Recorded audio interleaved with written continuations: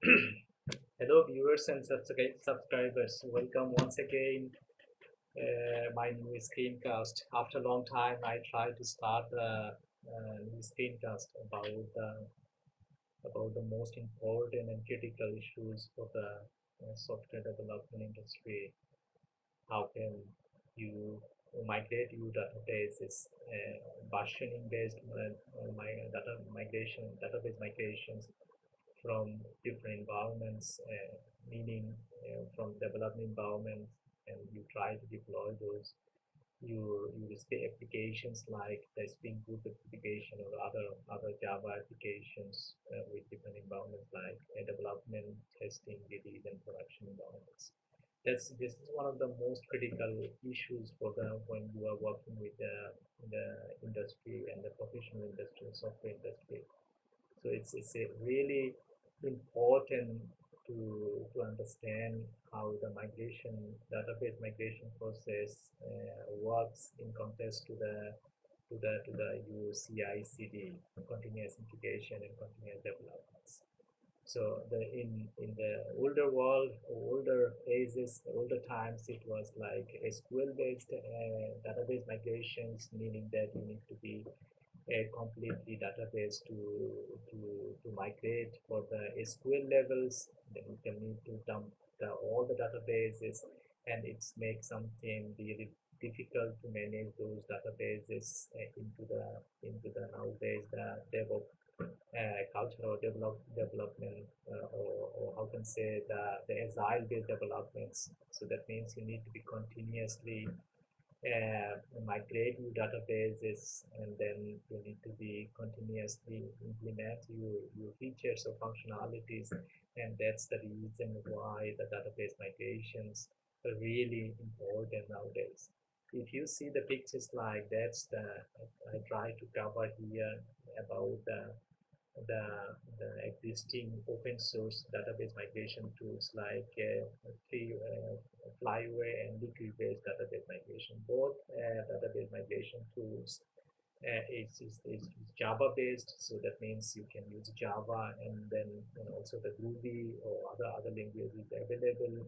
And then I'm trying to here make some dummy example applications with the Spring Boot, and then using the Spring Boot JPA and expose some REST APIs, and then continuously this REST API I try to install in different environments like the productions and development, test, and release and production environments. That's the main idea why I try to make new screencasts to share with you how can you do it, and how can you build, and how can you configure the application automatically to deploy the application with the different environments.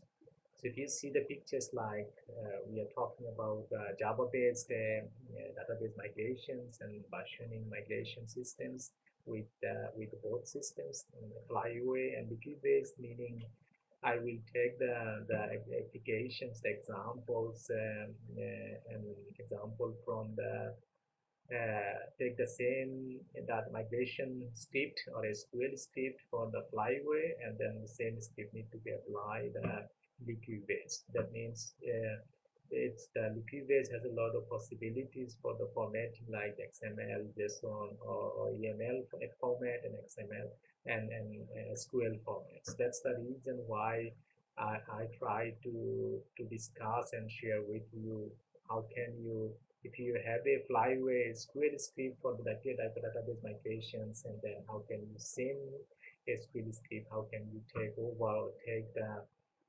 Liquibase database migration process. That means did you run, and some companies or you professional or you companies interested to Liquibase, you can just one-to-one take the script and then do some configurations changes in the Liquibase and the Flyway. And because the Liquibase has different, how can say the the project structure. I will show you later when I start the developments. Because I need to discuss here the theoretical part. So that means the database migrations is really important for you nowadays the development CI and CD. That means CI CD you need to the same time to continuous integration and continuous deployment to the databases in the backend servers, and then you need to be your replications. Replication means that you Spring Boot replication, Java application, or other applications. That's the reason it is important to same time to synchronize your database migration process and also that your replication migration process, replication deployment process. That means you deploy or install the application in the deployment environment. At the same time, you need to be same versions of your script or database and to the same in the same environments. That's really important to get the clear pictures. So you got the clear picture of what I mean, how can you work and how can you work together, and that's the important part. So previously I have a lot of the applications and examples, how can you can do the part of the integrations, and then from the to can deploy the you Spring Boot application with the standalone jar files, and even though I will try later part of the presentations, like how can you send application, not the standalone jar file deployments in the different environments with the Spring Boot and profiling concept, and I will do the same application to deploy in the Docker and Kubernetes. That's the idea, to cover a lot of part of the application. How can you, if you have some standalone jar files, and then how can you build out of the Docker image, out of the jar files, and deploy these Docker images into the Docker container or Docker Compose tools using, or you deploy the Docker images the, into the Kubernetes. That I will cover later presentation, later part of my tutorials. That's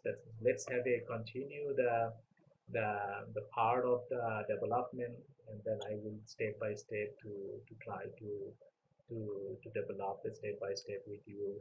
Yeah, that's the thing. So let's continue the development part. I will show you the project structures, configuration structure, and then start the development with the very fast development with the Flyway, and then we take the same speed of same project, same application to the Liquibase based database migration process. Let's have a start, and